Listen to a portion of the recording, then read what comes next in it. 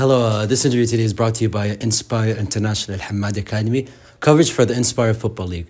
Today I'm joined by Khalid, told me. Khalid, a good win today, important win, clinched first place onto the knockout stage.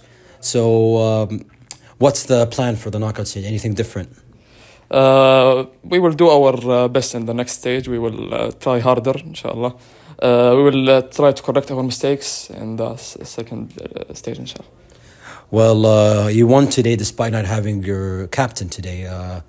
Was that maybe a change of tactics, maybe a change of plans, or what? Did you just stick by the same way and manage to see it through? We tried to cover his absence, and we tried our best.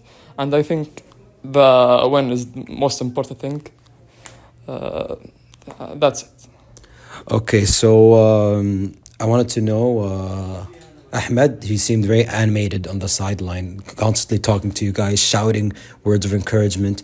Did that help with you guys winning the match? Yeah, his motivating and instructions worked, and we won the game.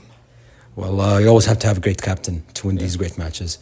So I want to get your opinion on something. This wouldn't have happened was it for the teachers and the monitors of the school. Yeah, it's really incredible what they're doing here. I just wanted your opinion.